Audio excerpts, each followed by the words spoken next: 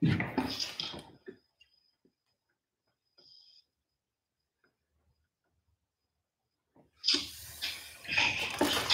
guys, can you hear me? Okay, just to let you know, at the end of closed session, my mic stopped working, but I didn't have anything to say anyway. If at some point you see me leaving the meeting, it would be because I'm leaving because I need to reboot to come back in, because that's what the computer instructed me to do, but I didn't because we were so close to being done.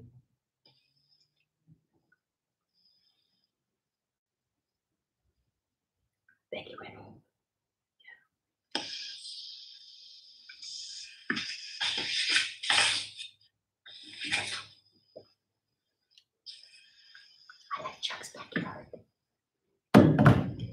Okay, I'm gonna go ahead and get started. So it's at 1.4, we're reconvening into open session and reporting out. No votes were taken during closed session, so there's nothing formal to report out at this moment. We did, in 1.1, do the approval of the board agenda before we went into closed session. In 1.2, we did the Pledge of Allegiance, so those two things were done before we went into closed session. So now we're coming out of closed session. So we're at 2.0, consider approval of the consent agenda. Do I have a motion? I make a motion to approve. I am Paro, second. All in favor? Aye. Aye. Aye. Thank you. Passes 5-0. Okay. We're going on to 3.0 reports, information, correspondence. So 3.1 is reports from school districts, district organizations, councils, or committees. I have one from SRTA, Sarah, whenever I can just read it. I just got an email saying to read this, please. Okay. I have one that Jill sent me earlier in the week. Probably the same one. And does Tim, if you could look at does it start, please share with board Wednesday?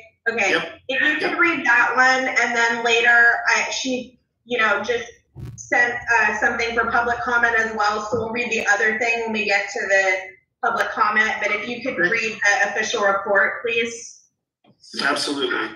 So it says, Dear SRUSD Board of Trustees, teachers are winding down this unprecedented school year, cleaning out desks, filling out cubes, and preparing our students for promotion to the next grade level. Understandably, we are all feeling a bit stressed, eager to wrap up this extraordinary year, yet already missing our students as they move forward into their next academic year. With reference to next year, the SRTA extends our commitment to work cooperatively with district policymakers and administrators to design a new academic setting in which we will be teaching. We have all learned so much with online teaching and remote learning, and will be eager to work together to share what worked, what was successful, and where we feel confident that we achieve student success. To that end, we would like to recommend that a task force composed of teachers and administrators be created as the platform to build an exceptional beginning for the 2020-2021 school year. We end the year feeling thankful that our students, our teachers, and our staff have remained healthy and safe. We look forward to the new year working together as partners, colleagues, and champions for student success. Respectfully submitted, Jill Lutz, President, Santa Rita Teachers Association. Thank you. I don't see anybody present from CSEA. So I'm going to go on to 3.2, report from school principals, directors of departments. Tim, if you could indicate to people the order that you want them to speak in. Sure. We'll go ahead and start with Chuck Helm. I saw him, social distancing on his back porch there. Yes, social distancing. The 1-year-old and the 5-year-old in the house, this is the quietest place I have right now. Good evening, everybody. From our department, so just a heads up, we're down to about 2,800 meals a day. 1,400 breakfasts, 1,400 lunches. As of 5/1, we were no longer able to get groceries from the food bank. They needed to redirect their supplies and their time to their distribution center, which was bittersweet. We enjoyed giving those out, and I think the community enjoyed it as well. There is a distribution center behind the church that's right next to MOT, so they are still distributing in our area, which is nice. And the last 2 weeks, they've also given us some free food. So we've been able to hand out bags of oranges, salad mix.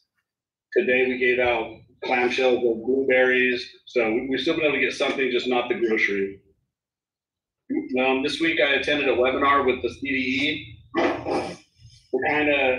They were discussing kind of how things are going to look for the summertime and possibly into next year. That was the basis for the webinar. There wasn't a lot of discussion about that, to be honest with you. It was basically they're just waiting to find out what the USDA is going to do. They've applied for waivers for certain things, but as of now, we don't know what's going to happen come July 1 as far as feeding, how we're going to be able to feed, if we're going to be able to feed, and what those programs will look like. But we are set up to feed all the way until June 30th. Another part of that webinar was what they're calling pandemic EBT. And so those are EBT cards that can go out to families who qualify for free and reduced meals. The way they're going to do that is they're starting with directly certified students. After that, because we're a Provision 2 district, so all of our students eat for free, whether they qualify for that or not. They said to hold off on really making any kind of announcements, but what they're hoping is that all the cards will have reached the families that they know of by May 22nd. After that, if there are families that have not received them, then they can apply for them.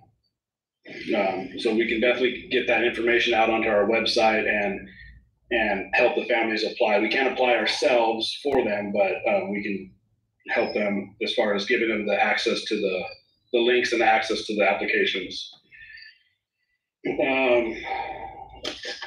The other thing, as far as summertime, I took a look at our staff and asked them if they'd be willing and able to work during the summer. As you know, most of our staff is 10-month employees. So come May 28th, that's their last work day contract-wise. But we've got a really good response. And I think the first 2 weeks of June, we have about 18 people in our department that are willing and able to work. Third week of June, it drops down to about 15 people. And then the fourth week, 14 people, and so on. So as the summer goes a little further along, we lose some people and they want to take some time off. But in terms of feeding through June, I don't think that's going to be an issue at all. I anticipate the counts either maintaining at what there are now or dropping a little bit. With slowly as things kind of open up, people might start taking off, and we may see lower counts, which minimal staff would be adequate to serve that. So that's all for me for now. Thank you, Chuck. And then Zamudio would go ahead. Chuck, I just want to commend you and the entire food operations. You weren't here last time, but I just want to say to you, it's commendable what you guys are doing and making sure our community is fed. You know, we are a community school district, and each school is a community school, you know, and you're providing the vital services out there. So continue the great job that you're doing. I mean, you know, it's all pluses on this side, you know. Maybe, I'm not sure, maybe the board, we can talk about July, you know, at some point, but, you know, whatever continuation we can do to support our community. So thank you, Chuck, and to the rest of the gang, yeah. Thank you, Neil. Rosa. Hi, everyone.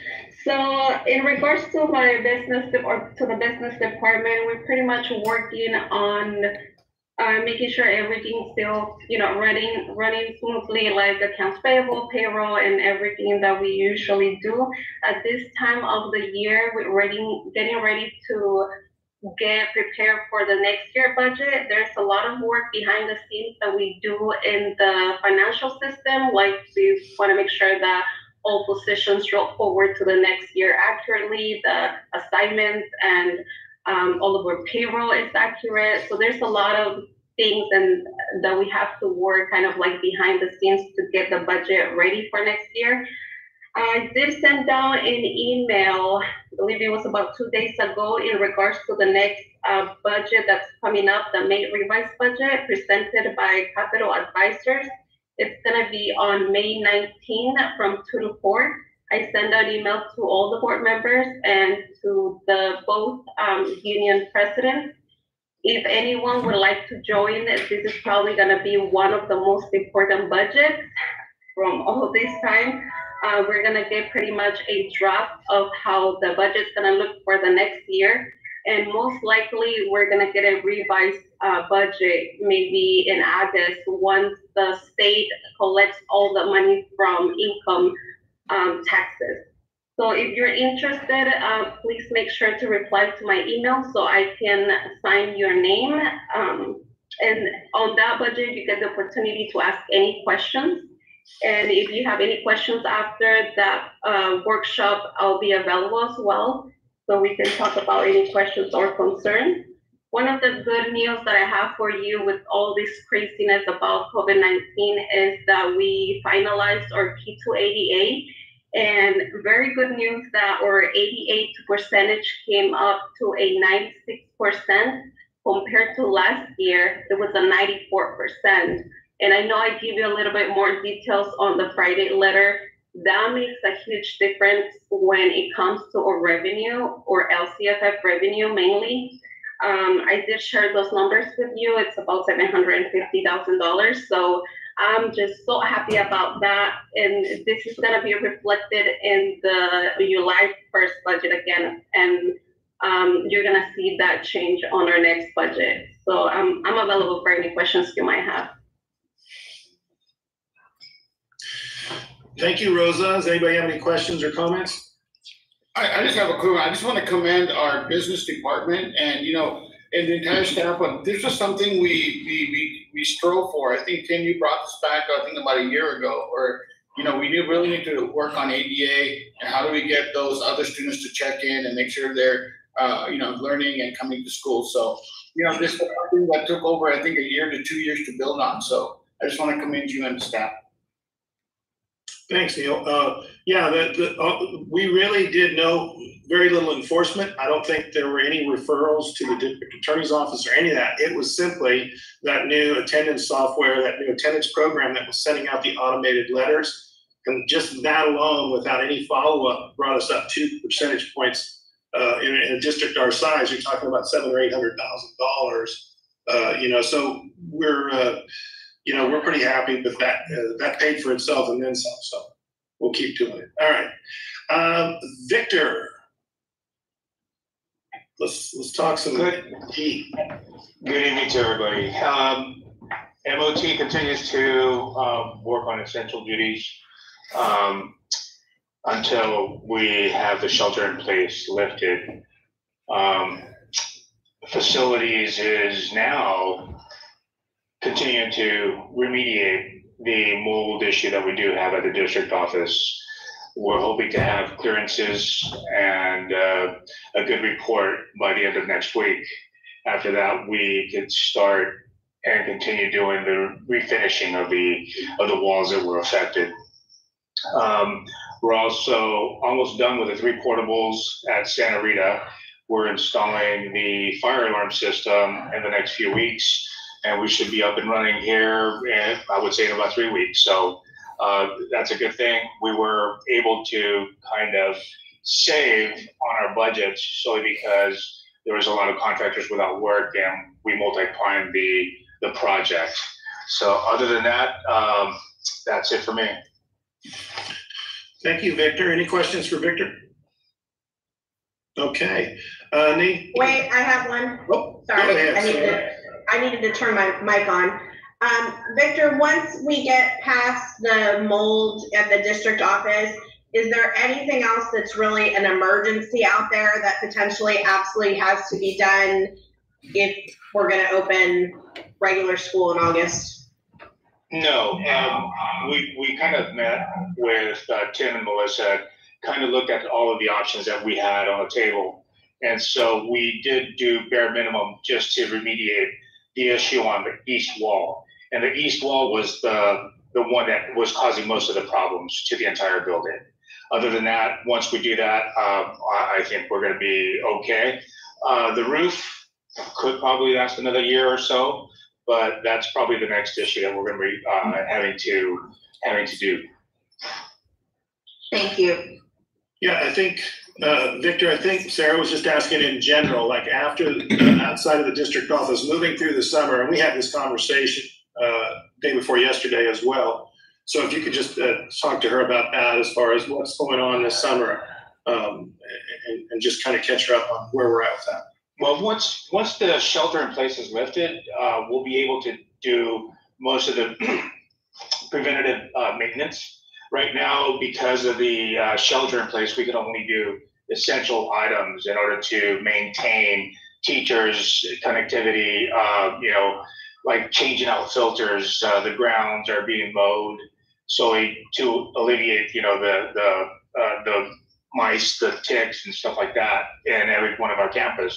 But I think once the shelter in place is lifted, we'll be able to do the deep cleaning for the summer. We'll do that again. We'll have disinfecting of the classrooms like we did when COVID-19 started, and we'll be able to kind of have everything ready. But I don't foresee any hiccups in order to start in August. Thank you. I appreciate it. Yeah, I think it was Monday when we met, or was it Tuesday, Victor? But I told him at that time, we're going to freeze all projects moving forward into this, with this budget crisis the way it is. So everything that we had on schedule, unless it's something like this where it's an absolute, we have to deal with it, those are all being frozen. We're in a spending freeze for any kind of facilities work, unless it poses any kind of health, safety, or welfare kind of thing. Other than that, it's just going to be people doing their cleanings and deep cleanings and maintenance. And it'll be a good chance for us to get caught up too. So. Thank you. Sure. Nadine. Good evening, everybody. I have from the SPED side of my role to just want to do a quick up. We're doing lots of transition meetings right now.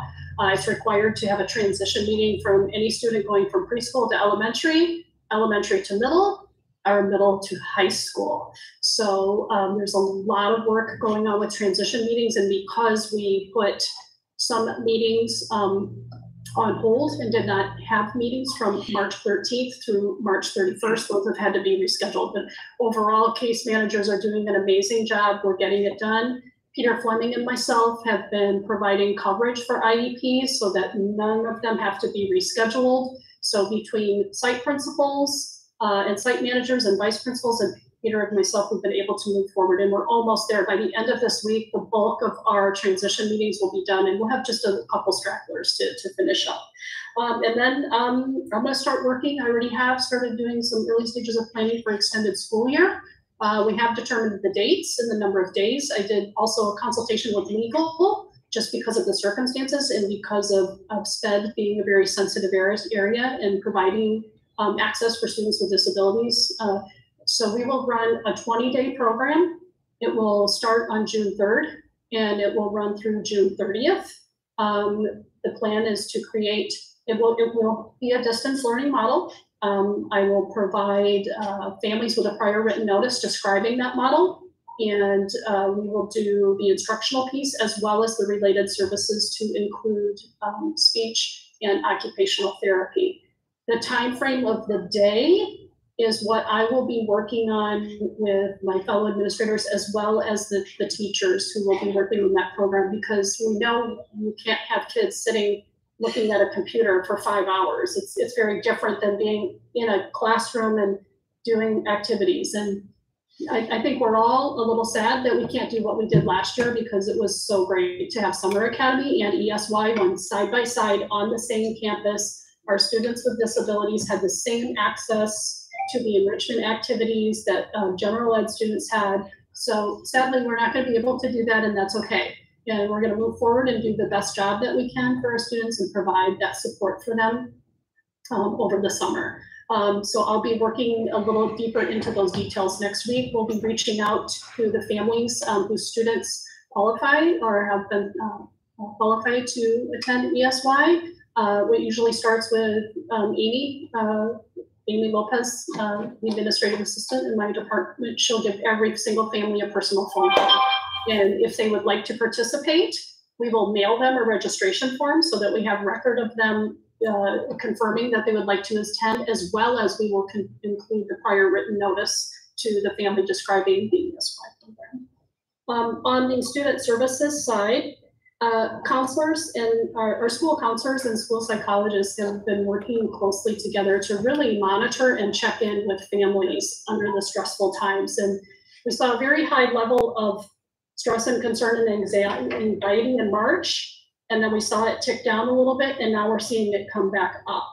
And we think that it has, like Chuck described, the lessening fewer meals going out. I think we think, in mid-March, families had paid their rent when COVID-19 shelter in place happened. They had a little bit of savings to pay their April rent, and now it's May, and they don't have the supports that they need. So the counselors and the psychologists also pitch in, reaching out, connecting with families. How can we help you? What resources can we get connected to? They're really doing a great job. We also have been working closely with Dr. Donna Smith at MCOE, who's the homeless liaison. We've had some students we have not been able to locate, and we're very concerned about that. So we have reached out to her. She has access to communicate with all of the local homeless shelters to see if any of these families have appeared at these shelters. And we also, if we're not able to locate them, if we can find out if they're sharing a home, something like that, we can always reach out and have Officer Lopez or Officer Sanchez do a wellness check on those families and also get them connected with resources in that manner as well. The last piece, I continue to do work with school innovation and achievements and with our attendance A2A program. And this last one, I pulled Nicole Jensen in with me. So as you know, A2A supports us with attendance and making sure we get students to maximize attendance and understand the importance of being at school. And they help us with letters and notifying parents when there's an attendance problem to set up meetings, to mediate and help and get school students in attendance as regularly as possible. Because we're not doing truancy letters, they are supplanting that with other letters. So they have done a COVID-19 letter they did for us when this first started, which were tips and helpful hints for families. Now we're going to do a letter to families where students have checked into distance learning 5 or less times. And that will just be a record for us as a school district. Like, this student had not signed in, didn't check in, just helps us keep some records that those students may need some more support when we come back in for August. And also just have record that we've reached out to those families and trying to locate them and encourage them to engage in distance learning. And then I also I hope to be working with A2A. They will also help us with generating some communication, and they can do it very quickly regarding our new online registration system. And I've been working with Melissa Alderman on that to develop a letter, and it's a very efficient and effective way for us to get communications to families. We've had some families engaging in the registration process, but a letter like this going out sometime before mid-June will be helpful to them in explaining the process. And then also provide them with the contact information if they're having problems with that. Are there any questions? Thank you. Okay, Ms. Moore. Okay.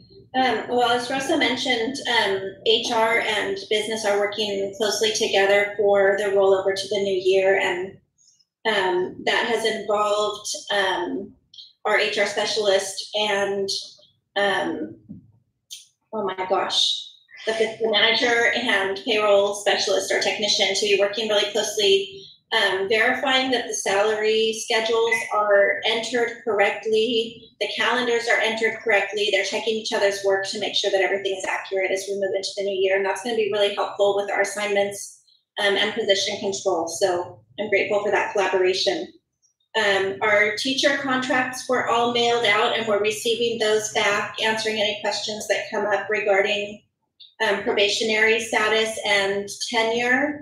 And so at our next meeting later in May, I will have the probationary list for all of you to see who our probationary teachers will be for next year. And we're looking forward to giving tenure to several teachers in the 2021 school year. We are also finalizing our staffing. We're getting to the point where we have very few positions left that we will be filling, particularly with special education and a music position. And on that note, there is a virtual teacher recruitment fair tomorrow that MCOE is hosting. And so that's going to be my first experience doing a virtual teacher fair. I got to go on a webinar today to see exactly how it works. I've been setting up my booth with Nicole's help. And so that's going to be really interesting and exciting. So that's happening tomorrow afternoon. Thank you. You got this. I hope so. Okay, Melissa Alderman. Hi, everybody. I've been doing lots of things and working to kind of close out this school year while not being quite sure what next school year will look like. With that said, normally about this time of year, I would start bringing you drafts of a document called the LCAP. And there's no draft of an LCAP to give you yet. So I wanted to give you an update. What I will be giving you instead, the state has come out, Rosa and I talked about it today. It's called Operations Written Report. So that will be coming to you, if not the next board meeting, the first one in June for you to approve. It's basically a document that outlines, it highlights what we're doing right now during COVID-19, our distance learning plan, things that we may have diverted funding from the LCAP to cover to deal with COVID. Basically, it's the last quarter of our school year. So our wonderful activities, field trips, after school tutoring, those kinds of things for the whole last quarter weren't able to take place, but the many other things did. And so we needed to access those fundings. The state allowed us to do so, and now we'll present a plan that indicates what we did instead of what our original LCAP plan had been.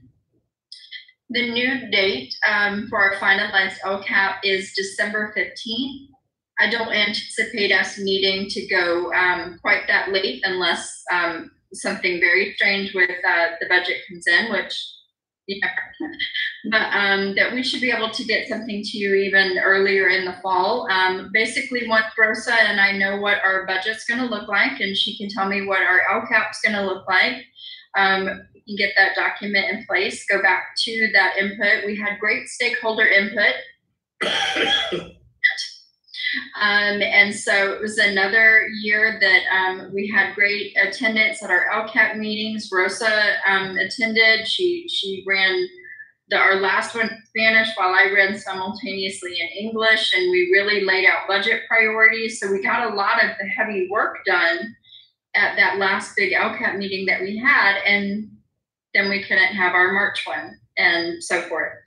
So that's kind of where we're at with that. So you should be seeing that document come through pretty soon, and it really highlights some of the safety materials that we've done, the materials that we needed for our paper packets, different online access to tools, and things like that that we've needed to use those LCAP funds for. Wanted to let you know, I know student safety and all of that is super important. Nicole's IT team, Hussam brought to her a product. It's a box that sanitizes Chromebooks. And so we looked at funding, and we're gonna obtain some of those for our sites and our district office so that our IT team, as they handle these incoming Chromebooks from our students, can actually place them in this device that will sanitize them using UV light. And we felt like that was worth the price for us having, and because they'll be used long after this incident. So I wanted to thank Hussam Ibrahim for finding that and sending it our way. And we ended up just finally calling him, so we weren't texting back and forth. And so Nicole's working on getting those in place for our team when they start collecting Chromebooks back, and we need to get them ready to deploy for our incoming students safely. Because we're not going to be able to do the amazing Dynamic Summer Academy that we had last year, which Nadine mentioned, and what I have done is I'm working with principals and getting them to solicit from their teachers if grade level teams wanted to secure different materials for their incoming students to have over the summer. So I just bought a book for Santa Rita. I told Sheila McNeese, her team won for being the first one, to let me know what they wanted. So for her incoming, the incoming grade level students, a little book for each of her incoming kinders, and some other spots that they asked for the students to have over the summer, so that when they come back in the fall, however that looks, the students will have that book and the teachers can start there. So our middle school teachers are looking at what they might want to do, if it's a novel or a workbook or something like that, just so students are keeping in touch with their skills, so when they come back, they're ready to roll. Thank you. Thanks, Melissa. Okay, Tim, are you ready for me to go on to board reports? Yeah. Okay. Mr. Patel, I'm going to start with you. Anything to report? You know, over the past few weeks, I've been getting a number of phone calls from concerned parents regarding distant learning. A lot of them are frustrated. They want to get back to normal as possible. They want to know when the schools are going to open, what kind of situation we're going to be in. Distant learning, are you going to have, a day program and an afternoon program, whatever the case may be. The truth is we don't know. And so my answer to all of them is always the same, that, we always look at two things. Number one is always safety, in terms of making sure that we're following all guidelines. And the second thing is, we always want to make sure the parents in the community have input, into what they would like, have a voice, so hopefully between those two, we can find common solutions. But these are stressful times for parents as well as staff and the community. But, those two things are always on the forefront of my mind. It's always safety and how do we get students as fast as we can back into the classroom. That's it. Thank you. Thank you. Ms. Hargi Saldana? At this point, I have nothing to report, but I do want to commend everybody and say thank you for all the hard work and effort that is going on regarding, having to plan something that is hard to plan because we don't know what it looks like. So thank you, everybody, for all your commitment and effort. Thank you. Jacob Sandoval? Nothing too much. We try to run the schools just when there's meals being handed out. So it's really exciting to see our staff out there, taking a leadership role and supporting our community. Thank you. Thank you. Ms. Arellano? I have nothing to report other than to say we are going through real tough times, and you all are doing an excellent, great job. So thank you for that. That's it. Thank you. My own report, I've been getting a lot of phone calls from teachers with just concerns about what's going to happen going forward, and then just concerns about things that they're experiencing, you know, especially with families that have sort of disconnected from school, you know. So everybody's doing the best they can. I really commend the staff. It's just there's some things that are out of our control right now. Going forward, especially for the 2 schools that are going to have new principals in the fall, I think like come July 1, we're going to need to really like do some work on that, because it's hard to take over as principal under normal circumstances, and especially if we're in abnormal circumstances, I think it's even more so. And I know that we're really talking about being fiscally responsible with money, which I appreciate, but I'm also wondering with the 2 schools with the new principals, if we need to designate some money in the summer for teams to get together early before the regular calendar to talk about what's going on, because there's a difference of continuing what you are already doing as opposed to having a new person come in and who may not have a model of what you were doing before. So I don't know that that's something they can talk to the other administrators, but they really need to hear it from like the boots on the ground people in terms of what the issues are, and just anything that we can do to facilitate that transition, I would really appreciate. That's the end of my personal report. Okay, moving on to Tim. I agree, Barry, with your last point, and spoke with Jill Lutz, the SRTA president, yesterday afternoon. She sent us, and I think you're going to comment on it in 7.1.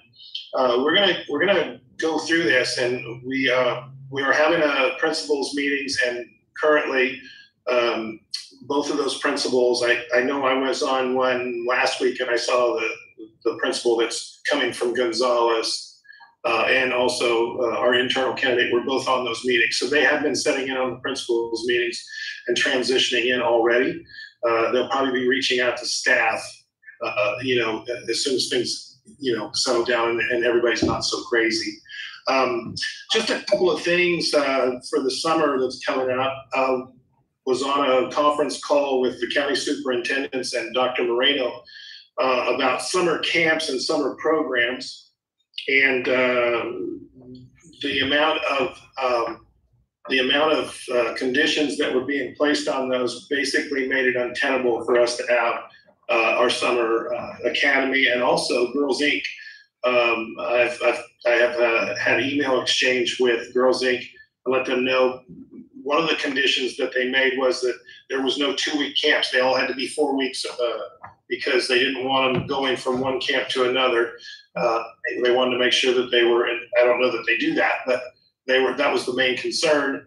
There was several others, but that was the one. So, and then also with regards to migrant education, that program is going to be all remote as well. So we're not going to have any summer camps or summer programs on campus physically this summer. The only other thing I can think of right now is just to reassure everyone that right now the main thing we're waiting on for to be able to start planning and pushing out information. There's 2 major conditions. The budget obviously is one. There's 2 conversations going on in Sacramento right now, and I haven't heard if there's been a decision. I know they talked about it yesterday. I haven't heard anything today. One is enrollment versus ADA. So if there is going to be a year where they do away with ADA and just go back to an old enrollment style, because there's a good chance that we're gonna, if we do come back in the fall there's a very good possibility we're going to see a rebound, and we would have to go back.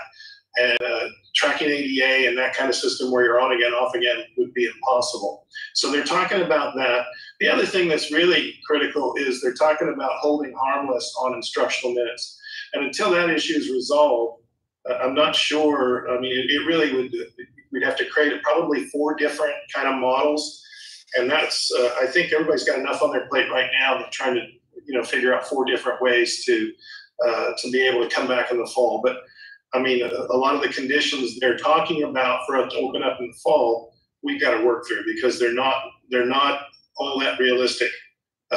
So we're going to work through those, but we'll be reaching out to the unions. We'll set a team together and bring people. We'll need MOT in it. We'll need food services. We'll need teachers. We'll need classified principals. So we will have those conversations. We'll formulate a steering committee to start putting some things together, and we'll have some more because the 19th is the budget meeting, and they should have some answers on us on those other 2 issues as well. So hopefully, when that happens next week, we'll be able to start addressing that and getting some information out. We'll start putting some letters out to some communication out to parents through email, phone calls, letters, letting them know as well, so they know that we are working on it, and that we'll be looking for them as well to give us input through either surveys or phone calls. And I'm sure we'll be able to come up with something that's going to keep students safe and still get us back into school as quickly as we can. So we'll take care of it as fast as we can, but as safely as we can. So that's all I've got, sir. Thank you. I'm going on to 3.5, which is receive hearings of individuals desiring to address the board on actions that are not on the agenda. We did receive public comment regarding 7.1, which I'm going to read when we get to 7.1. But is anybody aware of any public comment that was emailed to the district or contacted in any other way regarding items not on the agenda? Sarah, this is Nicole. I do have a couple of comments that have come into the public comment email. One, are they in regard to 7.1, the board potential board policies on distance learning, or are they on other things? One is on the West area specific plan, and then there's some others. If you could read that one now, I would appreciate it. And then there's another one regarding mold over at La Jolla in room 24. Okay, yeah, both of those. So anything that's not on the agenda, if you wouldn't mind reading it to the board. Okay, and then there are a couple others, and I think they're related to 7.1. So this one on the West area specific development and lawsuit is from Danny Crouch. She says, "Dear ladies and gentlemen of the board, my name is Danny Crouch, a teacher at La Jolla Elementary. I have a few questions for you in regards to the West area specific plan. What, if I may ask, is the latest development on the district's lawsuit against the city? I believe they were due to have a response to you by the end of April. Did they respond? Has the closures related to COVID-19 postponed the lawsuit or the timelines related to the development? Was our district guaranteed the money talked about previously to build the first school, or will the state's budget cuts risk us losing that money? I realize you might not have these answers tonight, but I would appreciate any information you might have in relation to this issue relevant to the future of our district. Thank you." I can quickly comment on where we're at in the lawsuit, and then I'll call her tomorrow and touch base with her on all those other questions on the funding, because I'll have to call our attorney. She's right. The COVID-19 has pushed the timeline back because the courts weren't even open to do filings for almost a month, and they have to do everything remotely. So right now, we have placed an offer into the developers for consideration, and it's still under consideration at this time. We are also in talks with the family that owns the Sobrano family that owns that property, and but we're still waiting because of the uncertainty of the budget. We have to wait on that as well. And then I will reach out and call her tomorrow and try to walk through all the other issues that she was talking about after I find out some answers. Thank you. Okay. Nicole, can you read the next letter? Yes. This is from Jill Lutz. Says, we're concerned that the infamous room 24, the sick room at La Jolla, was not mentioned in the mold report, the report on mold. Can we assume that that room will be replaced before students or teachers will be assigned to this room until, or excuse me, will not be assigned to this room until the problem is fixed? And then she says, by the way, there are 55 teachers watching remotely and safely the board meeting tonight. Thanks. And then when we get to 7.1, there are some others related to that, I think, so. Okay, well, if you could hold them till we get down Yes. to 7.1. Okay. And Tim or Victor, are we aware of the La Jolla situation? Yeah, that room was tested and it came back negative for mold. There's not a mold. And there was a HEPA filter put on and an air circulation unit put on that a year ago. As far as replacement, we have been looking into it, but if we can't find the funding, I don't know how we're going to pay for it with the budget the way it is. We did replace the carpet, I believe. I'm going to let Victor take mitigation steps that we took. So Victor, if you could address that, what were the things that were done in that room specifically? So basically what we did is an air quality report, and it was done by Keenan directly. So the hygienist came out and he did all the readings, and he did 3 readings on 24 and then 25, which is the portable right next door to it. Gutters were installed, and like you said, a new circulation unit was put in to room 24. We went in there and earlier, about 3 weeks ago or 2 weeks ago, and just kind of assessed on where it's at. Honestly, the portable is antiquated. It is an old Aurora building. It could be replaced if we did find the funding. It is sitting on directly on dirt, which is not really recommended. However, you know, under the circumstances, it's got metal basically separating the ground from the subfloor. So right now it has some uneven settling, which is kind of it doesn't cause any tripping hazards because it's no greater than 2%, but eventually it definitely needs to be replaced. Thank you.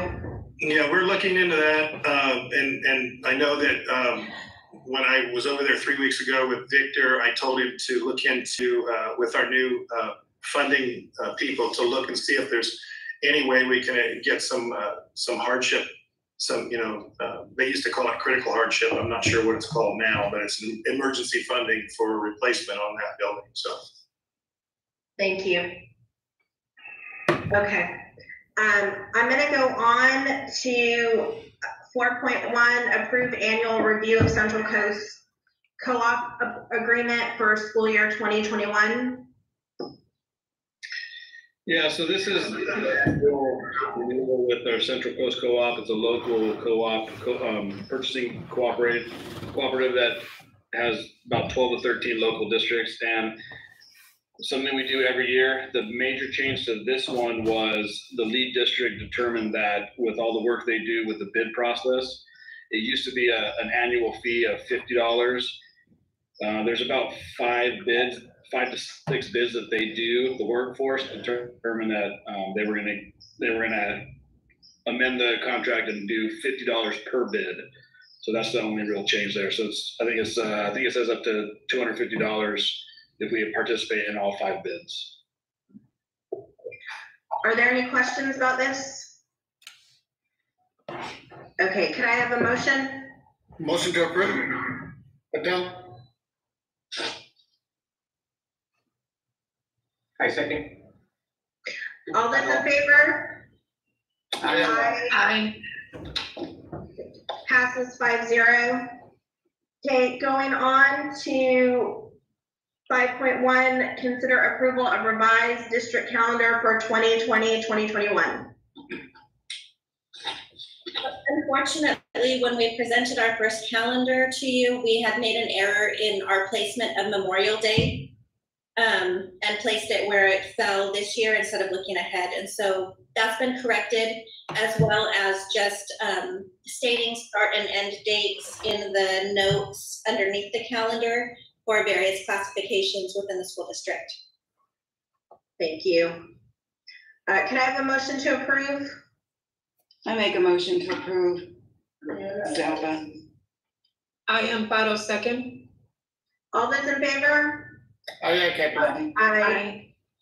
Passes 5-0. Thank you.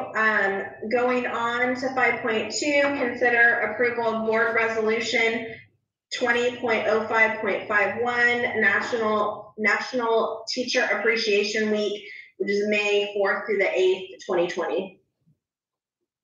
This is an annual resolution to recognize the work that our teachers do for our students.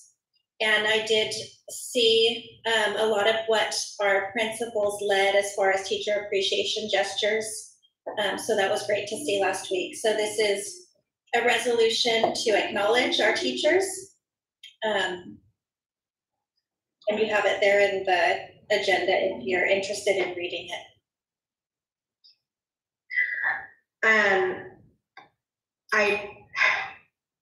I know personally how incredibly hard it is, as do, all of you. So I'm just incredibly grateful for everything that everyone's doing, especially at this crazy time when your job is not at all what you were trained for, but something that you're having to completely learn on the fly. So I don't know if anybody else has something they wanted to share or at some point, motion. Sarah, I totally agree with you. I think knowing that we have a vast majority of our board as teachers right now, and we're in this fight together, and I just want to commend all teachers out there.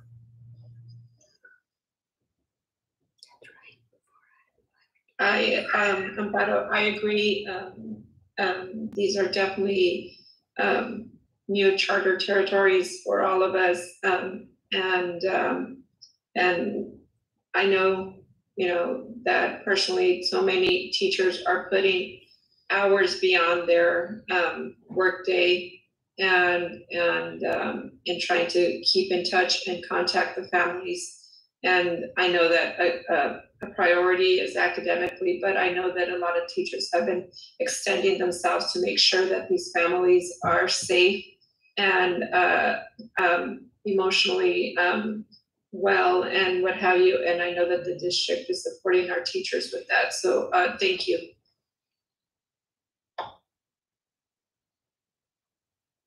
Okay, thank you. Ms. Furtado, motion to approve. I second that. All in favor? Aye, Captain. Aye.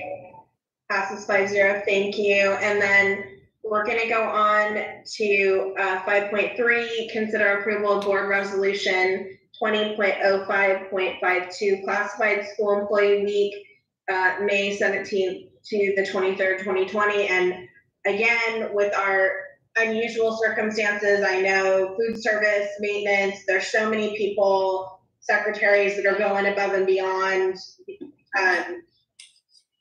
I know the dedication they bring on a daily basis, but again, it's doing a job that was not your job 6 months ago. So I'm really impressed.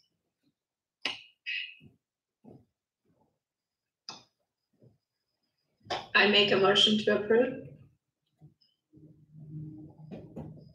Second. All those in favor? Aye.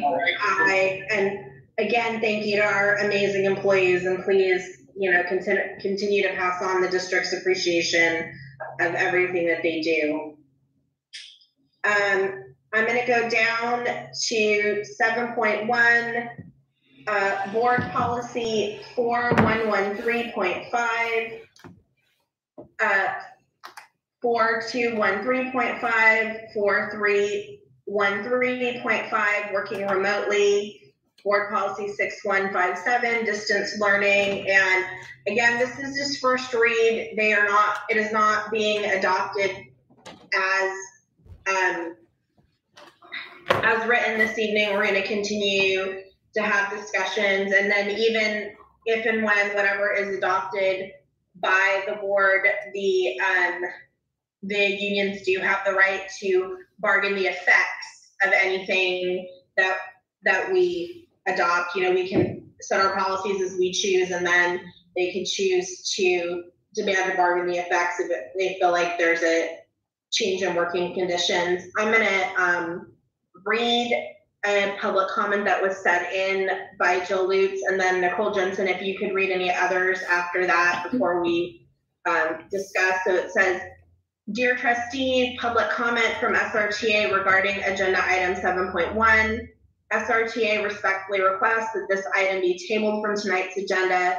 The union objects to the policies to the extent that the policies purport to permit the district, its superintendent, and other administrators to act in violation of the signed contract, agreement, and the union's rights under EERA. Among but not limited to our concerns are changes in our working conditions, wages, and benefits must be bargained with us as a union and cannot be unilaterally imposed upon us. This is the law. These policies could allow for unilaterally implementing changes to our working conditions without bargaining. There are no standards for who may request working remotely, how the request will be evaluated, nor any way to contest the denial of the request to work remotely. The policy leaves open the possibility that compensation, benefits, or other terms and conditions of employment might be changed for employees working remotely, allows the superintendent to change hours of work, requires employees to keep track of hours worked, concern over discipline and evaluation procedures. The policy does not provide for actual bargaining. Nothing is said about how or when training is to be provided, whether teachers are to be paid for training. The requirement that teachers provide regular communications with students or parents might affect the hours of work beyond regular work hours. The SRTA wants to be our partner as we face the challenges of the new school year.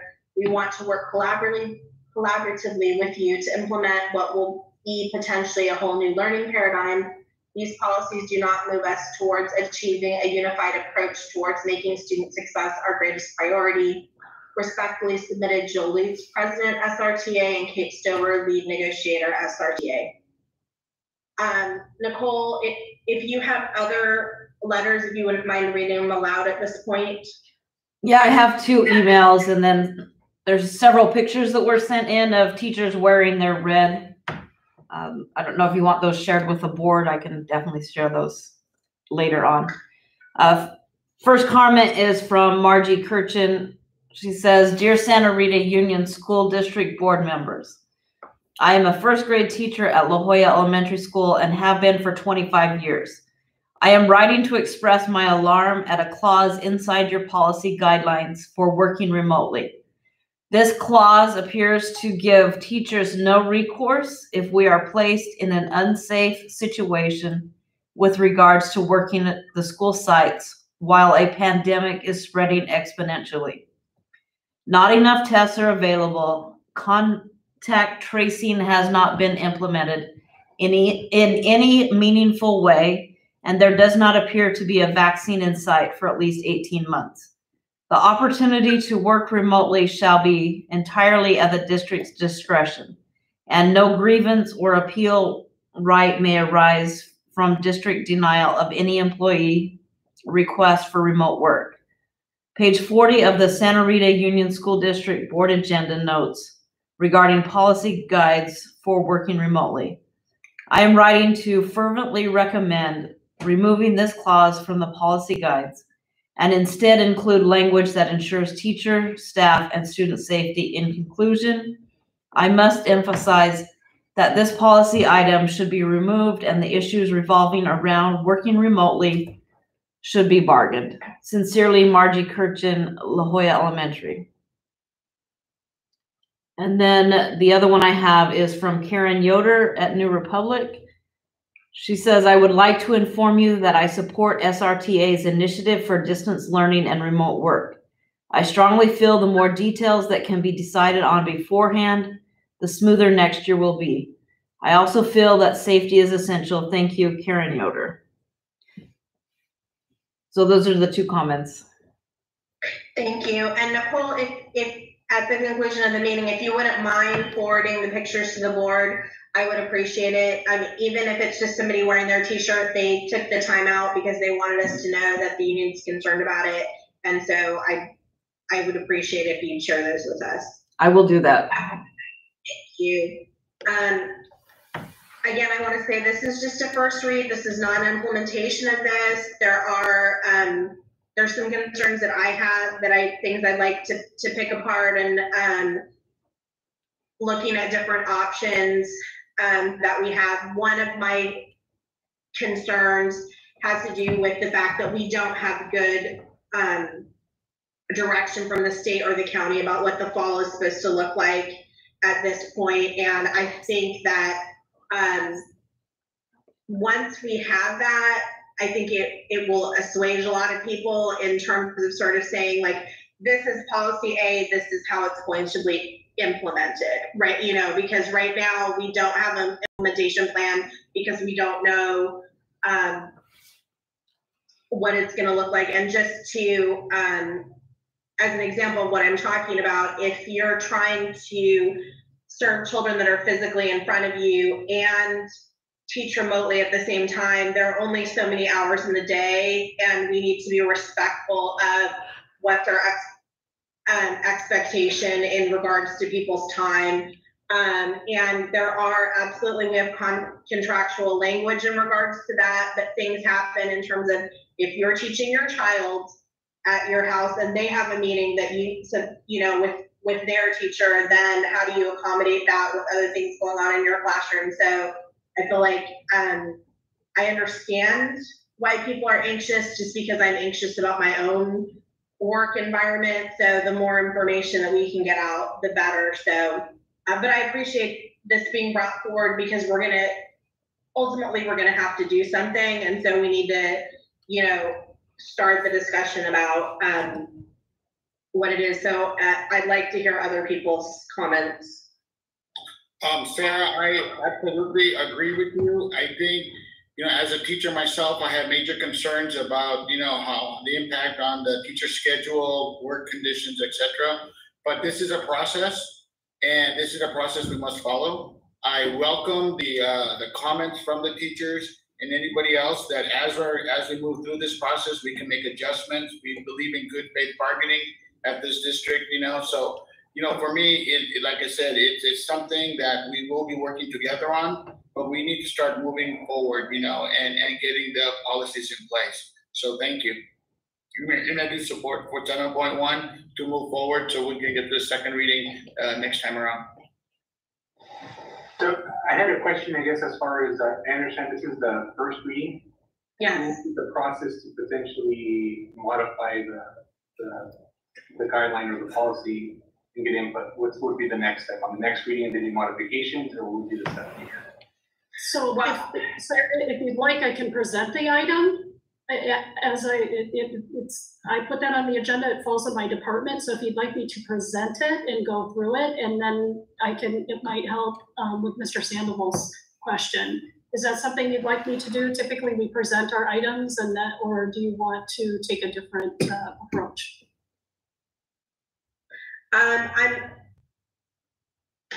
I didn't anticipate, if you can do a synopsis, it's really long, and that was my only thing that I didn't feel like. There's other times where we've changed policy where it has been, sections at a time that are changed. This is really the wholesale adoption of language that we don't have at all, and it's a lot of language. I really want to hear what you have to say.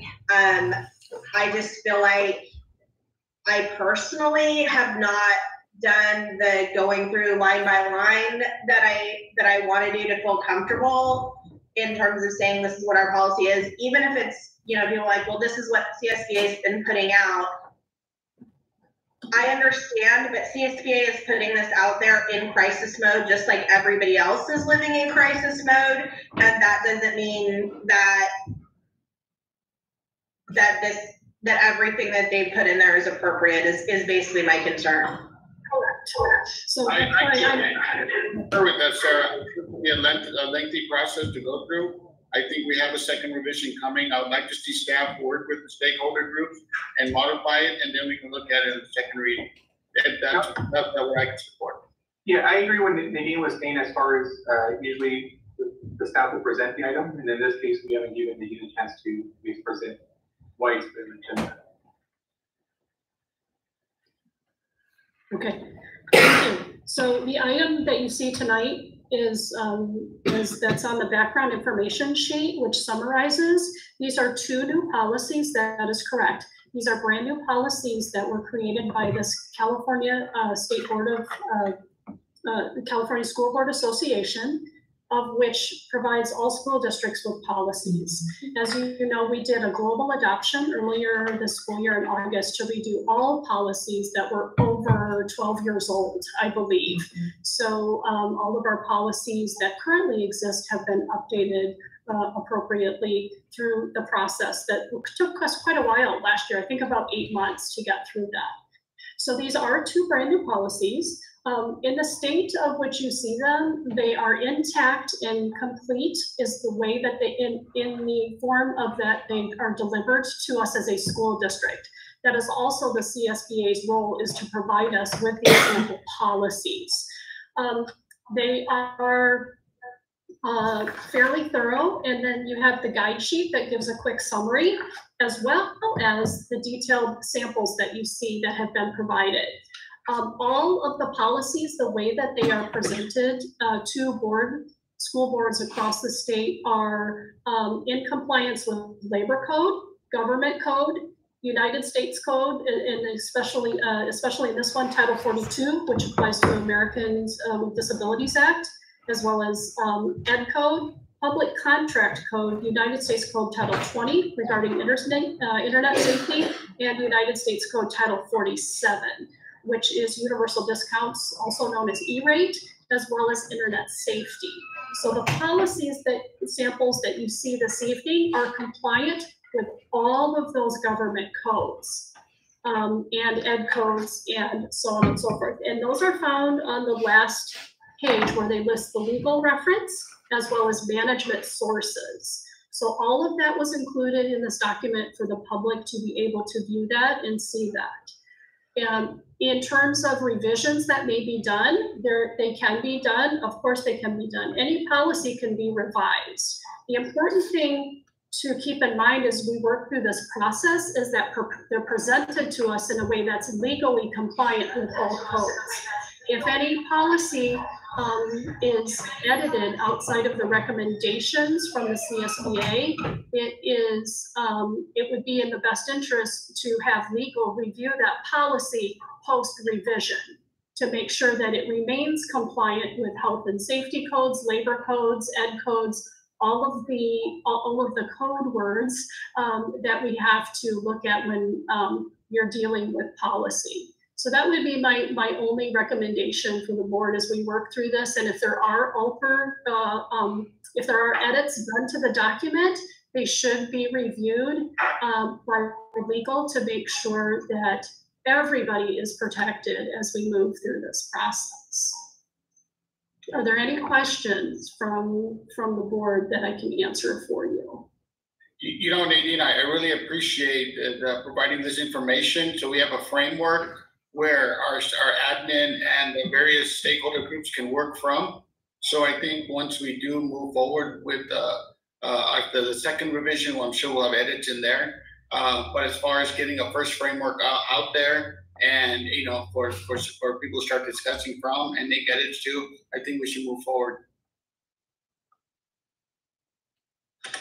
I just want to, just real quick, I talked with Jill about this, Jill Lutz, the president of SRTA last night, and we have an MOU in place that's in effect that addresses, our working conditions currently, and right now that's what we're governed by. We're not, like I said, there's only 2.5, 3 weeks left in the school year. We can take our time to go through this. I will, once we're done tonight, I'll be reaching out tomorrow to follow up, and we can look at these concerns that they have individually and see if there's some way we can negotiate it through the MOU and side letter process that will, make everybody feel like because it sounds like we have two different issues. We have some teachers that don't feel comfortable coming back to school until it's safe. We have other people who are worried about how can I teach my students and have my students and my kids at home. So it's a lot more complex than just one voice that's saying one thing. So I think it's going to take some time to massage all that to find out. And so then we can set a policy for next fall that will address as many of those concerns as possible. We're all concerned. I have tremendous concerns with the reopen for next year with some of the guidelines that the county health department's given us, and I'll be able to share those with the teachers and starting tomorrow. So. Yeah, and for me, I don't want to undo the good work that we've done of building unity with the staff and having us all in together by putting people in situations where they feel really uncomfortable. It may be, as you guys know, we can't be all things to all people.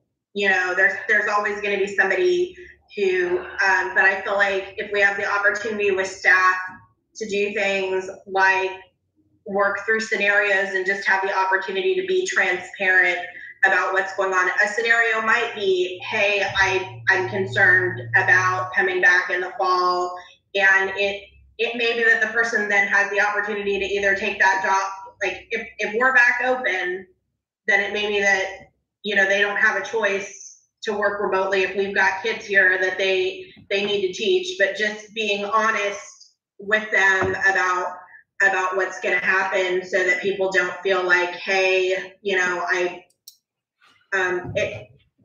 we keep using the word uncertain, and it's just completely true. We're in really uncertain times, and I feel more comfortable at this point, just clarifying with people, nothing is going to change in terms of your work conditions in this last little bit of the month that we have. And there will be discussion, and people will understand and have clarity by the time we come back in the fall about how things have changed or if they've changed. Thank you, Nadine, for presenting this. So just to clarify, and given that it's a first reading, do we need a motion just to approve that we receive the first reading? Or is it just an informational item? It can be just, I put it on as approval, but it's okay to table it at this point and review it. The board will have to have some discussions at some point of how you're going to proceed with this policy and what edits or, what it would look like at some point when it comes back. So I think the clarification I need is, are both of these policies or getting a first read or an informational item tonight, and are they both being tabled to be reviewed at a later date, or one of them, or so I can take the proper, I need to take the proper actions before the 27th, I guess is what I'm asking. How can I help? How can I help? I want to make this suggestion, Nadine. Why don't can you read the synopsis, the little paragraphs that describe each one as a first reading? I'm not really in favor of tabling it because I want to go ahead and get into it with the teachers. And I think if we table it, it's liable to get pushed off to the side. We can do the first reading. That doesn't adopt in 2 weeks. It just means we do the first reading. That way it keeps us in place. Then I can start working with SRTA maybe this week, next week. Sorry about the dog. Let's just go ahead and read those synopses, do a first reading, and then if we need to table it, we can table it the next time. I don't want to table it this time. Okay, so the first reading, I'll read the summary. In my past experience, and Tim, if you'd like me to do something, we typically don't read the policy itself word for word. We'd be at a board meeting all night long. So thank you. Hence you have just do the description. A policy guide sheet is your best friend when you do policy. So I'm a summary of each one. So in the first one, it's board policy 4113.5, 4213.5, 4313.5, working remotely. New policy addresses issues applicable to employees who work from home or another remote location whether due to a school closure resulting from a widespread illness, natural disaster, or other emergency condition, or upon the request of an individual employee. Policy clarifies that there is no entitlement to work remotely and that the employees who are granted the ability to work remotely are subject to the same compensation, benefits, or other terms and conditions of employment appropriate for the position. Policy also addresses work hours, work environment, use of district equipment, reimbursement of expenses, safeguarding of district records, evaluation of job performance, and discontinuance of the remote work arrangement at the district's discretion. Second policy sample is Board Policy 6157, distance learning. New policy addresses the provision of distance learning opportunities to students, whether to all students due to a school closure or to individual students or classes as an alternative instructional method for academic purposes. Policy presents examples of the types of distance learning opportunities that may be offered based on the California Department of Education's COVID-19 guidance for K-12 schools. Policy also addresses teacher training and support, availability to all students, use of district equipment, communications with parents and with students and parents/guardians, and grading criteria. Policy includes additional considerations in the event of a school closure, such as a prioritization of content as well as maintenance of continuity, routine, and regular connection with kids. I do believe. Was that all of them, Nadine? Yes, there were just two, and those are the summary for each one. Perfect, thank you. You're welcome. Wishing us for vodka. So just so I understand correctly, what Kim was saying was that what he's requesting is for us to approve just the first reading. So it allows you to move forward and start talking to the unions and trying to figure this out. Is that correct? Yeah, yes, because a first reading doesn't approve it. It's just simply saying that we've read it, we're aware of it. Now let's go back and let's start talking and working through these things and figure out a way where we can mitigate these things and get them solved. And still maintain the integrity of the policies so we don't have any legal issues with federal or state laws, because our local negotiations and our signed letters and our MOUs are binding. The policies just set a framework, and then we decide internally how we're going to deal with it. So, and if we don't get to that point where it's good, then we can table the next one and keep working, right? It's just that I just want to get this ball rolling and started so we can go ahead and start working with teachers and get this resolved. So I have confidence and trust that you will get either feedback or create a task force or a group of people that will help you with representatives from all parties that are meeting. How are you going to move forward in knowing who's going to be having input? I think that, for January, when I got sick and I've not been able to make it, we used to have monthly meetings with the SRTA, and I think that I'll start there. I'll contact Kate and Jill tomorrow, set up a meeting early next week with the site reps. That way they can have conversations with their sites and their teachers, and then they can bring those things into a meeting, because that's manageable. If we have 12 or 15 people, we can manage that in a meeting online like this, and then they can go back. And so I think it's just going to be more of a dialogue than just simply a steering committee or a panel. I think I just need to engage and have those conversations, because that's really where we were really effective in addressing issues, when we had those dialogues and conversations, because that's where it's hard to go back and forth in negotiations in a room with 12 or 15 teachers, and we can just discuss things. So, and then we go back with the negotiating team and get the language back. And I think I'll start with the representatives, the site reps, and the officers, and then move back past that into the more formal. So we'll start informal, engage all the site has to talk with all their teachers, and of course I'm always available to take phone calls from anybody. But then move back into the process of mitigating, any kind of impacts that might be occurring. So, and I think but we're just starting the process with this. It's the first reading. It's not. There's nothing binding, but it starts the process. That's all. I look forward to the collaboration and the output of that collaboration in our next revision. With that, hopefully I would like to motion to approve. Yeah, I second to approve the first reading. All those in favor? Aye. Aye. So it passes 5-0 as a first reading with our understanding, that Tim's going to go forward, meeting with the site reps, and I appreciate that. So going on to 8.1, consider approval of resolution number 20.05.08, calling for an election for the purpose of electing successors to the terms of office, which will expire in 2020.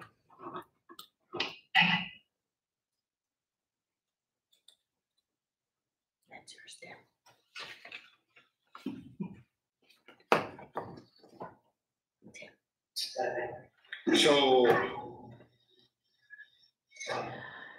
our days are numbered. What can I say? I know it. Put me out to the pasture. I understand how it is. Revolt. 8.1. Yep, it's a democracy. We gotta abide by the democratic process here. So just to clarify, my seat and Mr. Patel's seat are going to be up this year, and then Ms. Hardy Saldana's seat will be up for someone for 2 years, and then they would have to run again. And then we've also we passed a board resolution saying that after the 2020 census information is available, that will go to district elections, which won't happen for these 3 seats that we're discussing for, another 4 years. So at some point, we're going to have a hybrid where we'll have some board members that are elected from trustee areas and some board members that are elected at large, but it will ultimately transition into people just being elected from trustee areas. So does anybody have any questions? Yeah, on the election for Ms. Saldana's application, mentioned a full term for 4 years. But from what I understood from the previous conversation was whoever runs for that position, if she does, it'll only be for 2 years, or is it for 4 years after that? It should only be for 2 years. And usually when you go to the elections committee, when you register to run, they'll ask you, are you registering to run for the 2-year seat, or are you registering to run for the 4-year seat? So does the state that need to be intimidating like that is? My understanding is they're voting to that we do the election, correct? Jacob, I understand your question. Let me, I don't have that page up in front of me, so let me pull it up.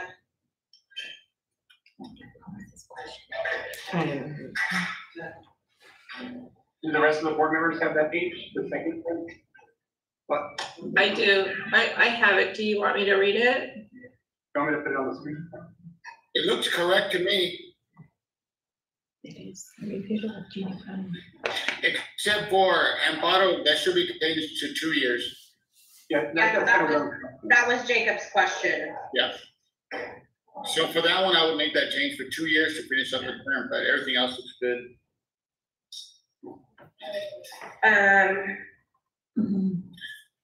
But once again, that's a supporting document. I think the purpose of this agenda item is to move forward with the election.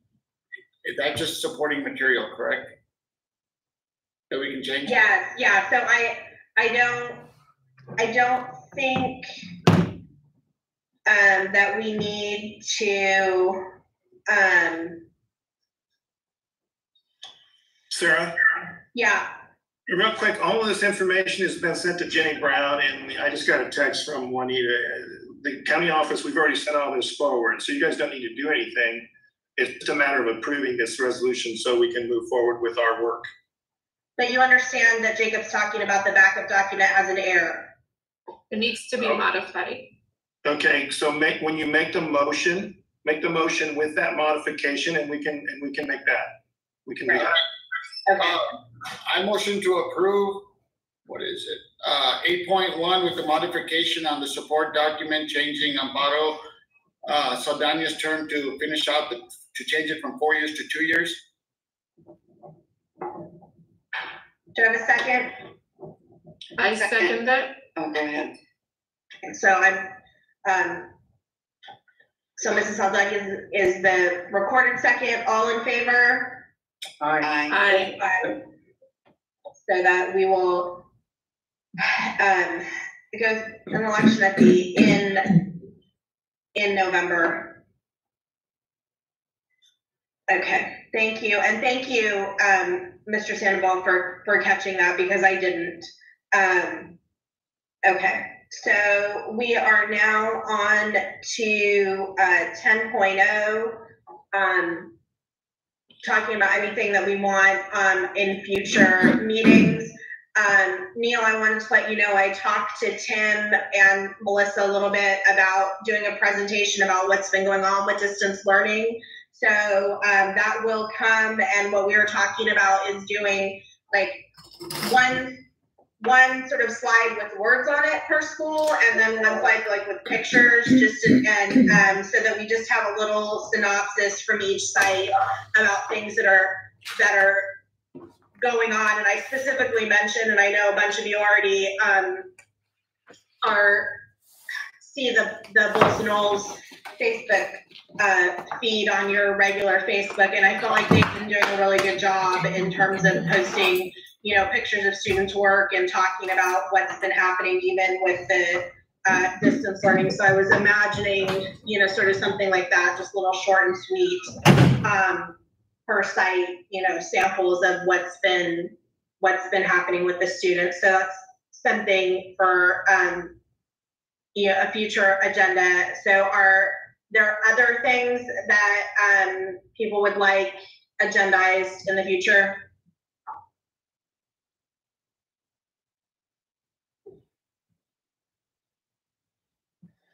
Nothing on my end.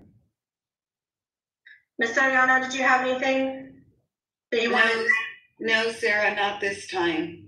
Okay, thank you. Mr. Patel, anything? Neil, I don't have sound with you. We can't hear you. Sorry about that. I think we talked about looking at the budget and the projections, so I'm looking forward to that in the next few meetings, and also for the presentation of the distant learning and how that's going, because I really hope the output of that comes out to where teachers are learning from each other and learning from best practices. So I hope by, having teachers lay out what they are doing, so, it's a way for teachers to learn from each other, and that's what I've been doing at my high school teaching job. So I hope that's the fruition of sharing of the DL learning in our district. Thank you. Tim, if there's anything you need from us regarding graduation or anything else, please let us know. I had fun the other day when I was getting to take my little piece at the Crossroads Church. It was really fun, and they were incredibly accommodating. And thank you to everybody for all the amazing work that they've been doing under really trying circumstances. So as of now, the next regular board meeting will be Wednesday, May 27th, 2020. And we are going to be adjourned at 7:30. Stay safe, everybody. Be safe. Thank you, guys. Thank you, everybody. Bye, guys. Thank you. Bye.